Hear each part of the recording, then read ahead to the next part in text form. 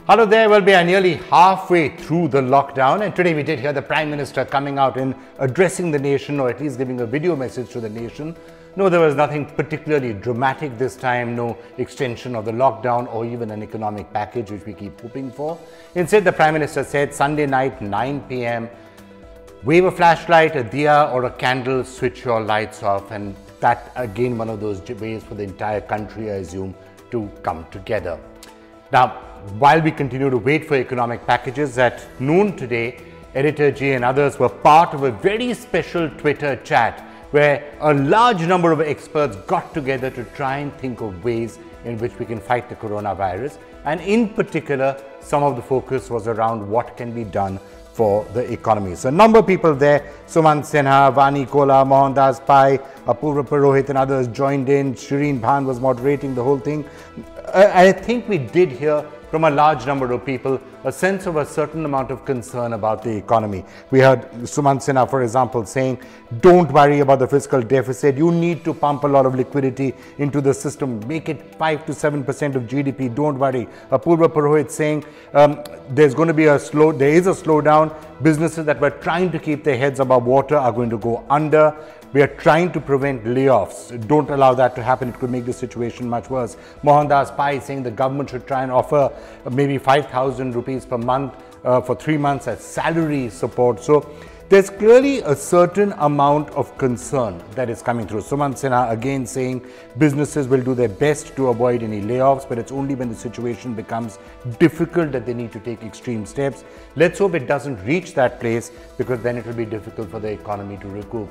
Now look, I think it has to be said that it is time now for the government to really listen to some of these voices that are coming in. We know there's a task force out there, but let's not forget, India has probably taken the most stringent measures anywhere in the world when it comes to fighting the virus. But the stimulus, the efforts that India is taking for the economy itself, not anywhere close to the most generous that we've seen. However, one last thing I just want to refer to from that Twitter chat, we did hear some voices of hope. Vani Kola, for example, coming out and saying that do remember, in this crisis, we are seeing big opportunities. The whole world is changing around us. You will see big opportunities. Be prepared to take advantage of that. And I think that is definitely something to keep in mind. There is transformation, and every crisis is both a challenge and an opportunity. So don't miss out on the opportunities.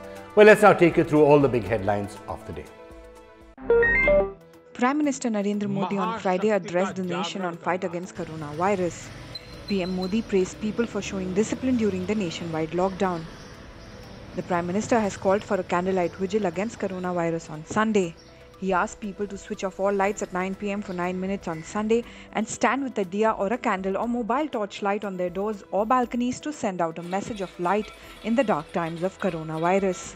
He, however, cautioned against any assembly during the event, as was witnessed in some areas during the Thali banging event on March 22nd.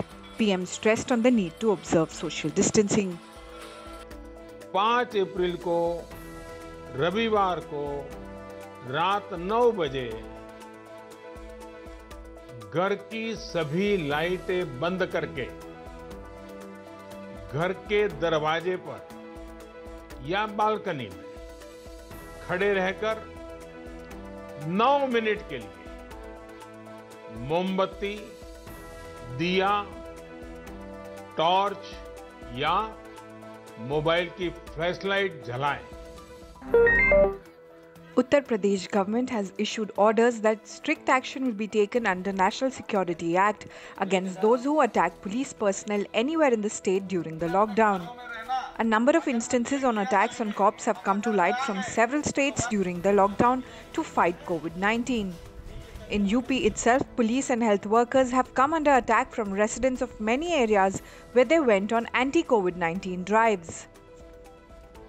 The Supreme Court on Friday dismissed a plea seeking direction for using resorts and hotels for migrant workers walking back to their native places after being rendered jobless following a 21-day lockdown. The plea had argued that shelter homes where migrants are kept allegedly lack adequate sanitation facilities. A bench comprising Justices L. Nageshwar Rao and Deepak Gupta, which heard the matter through video conferencing, observed that the court cannot force the government to listen to all ideas as people may come up with millions of them. Solicitor General Tushar Mehta told the court that state governments have already taken over buildings like schools and others to use them as shelters for migrants. The coronavirus cases in India rose to 2,301, Health Ministry announced on Friday morning. The country recorded 336 new cases in the last 24 hours. 56 people have died after being infected by the coronavirus, while 157 have been discharged from hospital after recovery. Mumbai's Dharavi slum has recorded a third coronavirus case in 3 days.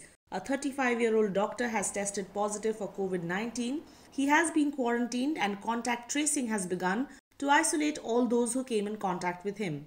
The doctor's family has also been quarantined and will be tested for infection. The building he was living in had been sealed by health department officials. More than 1 million people live in Dharavi, which is Asia's largest slum.